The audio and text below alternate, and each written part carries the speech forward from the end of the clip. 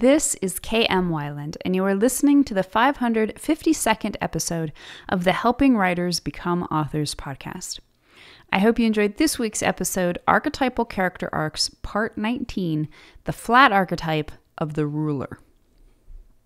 The ruler represents the flat or resting archetype that bridges the queen's rise to power and the king's eventual surrender of that same power. As such, the ruler represents the potential period in a person's life in which he or she is in a position of leadership. This ruler might be a literal head of state, queen, king, president, prime minister, etc. Or the ruler might be a CEO, general, admiral, lead scientist, patriarch or matriarch, captain of a small fishing boat, etc. What is important to this archetype and what distinguishes it from the previous flat archetype of parent is that the ruler is not just in charge, but is the undisputed authority within his or her sphere of influence. The ruler is not merely the loving guide represented by the parent, although in a healthy character, the parent will, of course, have been incorporated into this more advanced archetype. But rather, the ruler is someone who has learned the hard lessons of the queen's rise to power. Namely, the ruler understands that the primary challenge of true leadership is that of order. A good ruler will understand mercy, but will err toward justice. And as a result, the kingdom runs smoothly and successfully, at least until the dawn of the subsequent king arc signals it is time for the crown to be passed on. From a causal perspective within the real world, the ruler is one of the most powerful of all archetypes, perhaps literally and perhaps symbolically within the sphere of any specific story's smaller kingdom. The ruler's word is law. The decisions made by such a character have vast reach and will affect the lives of all the characters living within the kingdom, the younger and likely the older archetypes as well. So right away, we can see what a powerful protagonist the ruler makes within a flat arc, in which the protagonist will not change, but will instead enact and offer change to the supporting characters. The ruler archetype represents true sovereignty. The previous arc is that of queen, the subsequent positive arc is that of crone, and the subsequent possible negative archetypes are those of the passive hermit and the aggressive wicked witch. The ruler represents the height of a person's power potential. This archetype rests at the very center of the entire life cycle. It is the midpoint between the second act arcs of queen and king. As such, the ruler is a character who has long since overcome the primary challenges of mastering the inner world challenges of the young maiden and hero arcs, but also, thanks to the queen arc, gained a significant amount of control over the outer world. Indeed, it is because of the ruler's inner world control that he or she is able to bring similar order and blessing to the kingdom. The ruler is able to master the kingdom precisely because he or she has first mastered self. We can see this validated if we return to the symbolism of the classical hero's journey, in which the young hero is often called on his quest because the king or ruler is sick, and as a result, the entire kingdom has fallen under a blight. In short, healthy ruler, healthy kingdom. Carol S. Pearson talks about this in Awakening the Heroes Within, when she says, "The ruler creates a peaceful and harmonious kingdom by becoming peaceful and harmonious inside.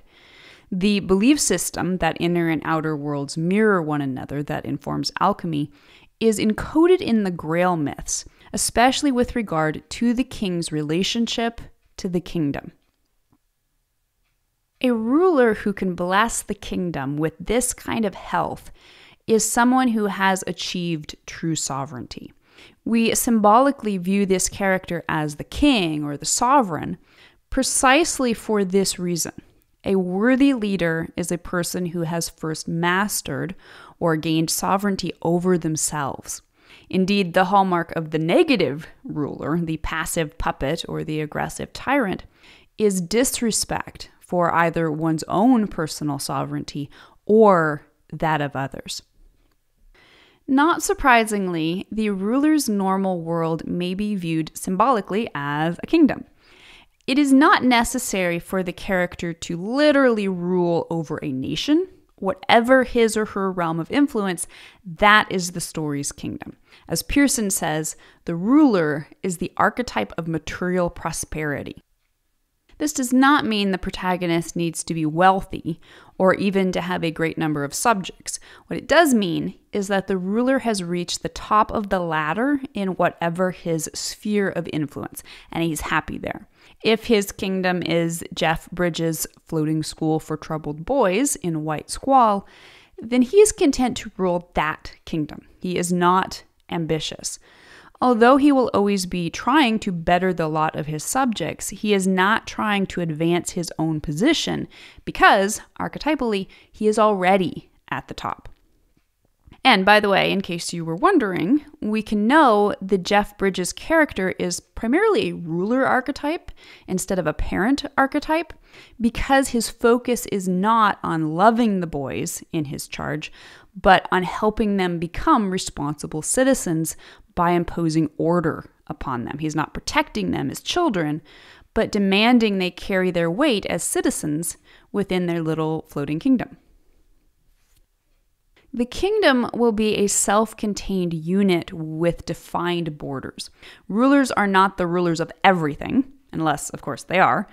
Rather, they are finite sovereigns of finite realms with finite borders, and they will recognize and make treaties with other rulers of other realms. Whatever the story's specific kingdom, it will be a space in which the ruler can work to effectively impose order and productivity. To whatever degree possible, the ruler will work to better the lot of the kingdom's subjects and keep the system running smoothly. The ruler is a very advanced archetype, one that only a few people truly embody, even when they have reached the proper chronological age. Although, of course, a ruler can be represented by chronologically younger characters as well.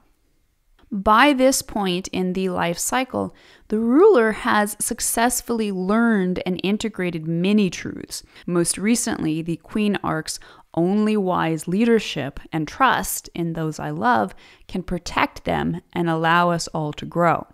But the very fact that this character is a ruler, and presumably a pretty good one, means there are many thematic truths available to be handed down to the kingdom.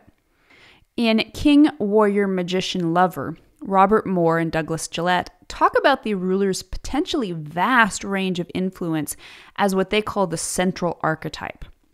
They say, like the divine child, the good king is at the center of the world. He sits on his throne on the central mountain, or on the primeval hill, as the ancient Egyptians called it. And from this central place, all of creation radiates in geometrical form out to the very frontiers of the realm. World is defined as that part of reality that is organized and ordered by the king.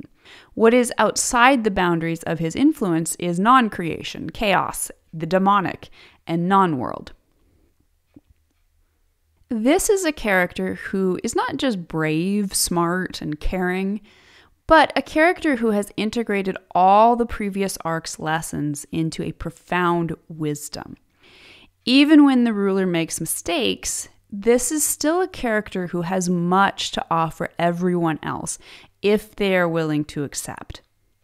A good ruler is most likely to interact with the younger heroes, initiating them on their quests into adulthood. As with all the older archetypes, the ruler here offers a vital transaction within the life arc cycle. This transaction represents the ability of all the more mature archetypes to help initiate younger archetypes in their own journeys. As Gillette and Moore point out, Young men today are starving for blessing from older men, starving for blessing from the king energy. This is why they cannot, as we say, get it together. They shouldn't have to. They need to be blessed. They need to be seen by the king, because if they are, something inside will come together for them. This is the effect of blessing. It heals and makes whole. That's what happens when we are seen and valued and concretely rewarded, with gold, perhaps, dropped from the Pharaoh's hand for our legitimate talents and abilities. A good ruler may also work to transform an upcoming queen. This might seem surprising at first glance, since the queen arc is usually about supplanting a previously unworthy king. But in reality, the queen's transition into leadership need not be so dramatic. If she happens to be fortunate to be successor to a good ruler, that ruler will not stand in the way of her rise. When it is time for him to take his own king arc and step down from the throne, he will pass on the crown to a worthy successor who he has himself blessed and trained up. Certain stories about teachers are often ruler stories. Again, those that focus more on healthy order and maturing their students into adulthood rather than nurturing the students' child capacities. War stories that focus on the burden of command can be seen to feature rulers such as Band of Brothers and the Captain America stories in the Marvel Cinematic Universe. And of course, ruler characters are often just that, rulers of countries, kingdoms, villages, galaxies, etc. Flat arc stories about monarchs and presidents are almost always stories about rulers, unless of course they are stories about puppets or tyrants. Usually a ruler story will feature strong subplots about the arcs of the younger characters who are influenced by the ruler protagonist. But if the story is truly a flat arc featuring a ruler archetype as the protagonist, versus a change arc in which the protagonist is a younger archetype and the ruler is instead a supporting impact character, the ruler will be presented as the character with the most agency at all of the important structural beats. We have Mr. Knightley in Emma, Leia Organa in Star Wars, Jack Aubrey in the Aubrey Maturin series, Steve Rogers in the Marvel Cinematic Universe, Furiosa in Mad Max Fury Road, Skipper Sheldon in White Squall, Dick Winters in Band of Brothers, and Sister Julienne in Call the Midwife. So stay tuned. Next week we will study the flat archetype of the Elder. And in the meantime, I hope you'll stop by the site and tell me your opinion. Can you think of any further examples of stories that feature the ruler? If you'd like to be part of the word player community over on my site and join in the conversation on this subject, be sure to stop by the website at helpingwritersbecomeauthors.com. You can always find a transcript of the most recent podcast and add your voice to the discussion by visiting the first post on the site's homepage. And don't forget that if you're looking for an older post, you can always find those by putting the podcast title in the search field at the top of the right-hand column. If you enjoyed this podcast, you can subscribe on Apple Podcast, Spotify, and Amazon Music, or whatever your favorite podcast platform may be. And if you'd like to do something to support helping writers become authors, it always means a ton if you're able to leave just a quick rating or review on your site of choice. Also, many thanks to those who support my work on Patreon. Your patronage helps make helping writers become authors, and its many resources available to writers everywhere. If you're interested in becoming a patron, you can find out more at patreon.com/kmweiland. Thank you so much for listening to the Helping Writers Become Authors podcast, and be sure to check back again next week.